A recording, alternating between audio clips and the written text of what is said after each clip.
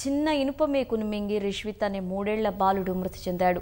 కామారెడ్డి జిల్లా గాంధారి మండలం కరక్వాడి గ్రామానికి చెందిన భాస్కర్రావు, రాధాబాయి దంపతుల చిన్న కుమారుడు రిష్విత్ ఆడుకుంటూ అనుకోకుండా చిన్న ఇనుప మేకు మింగాడు.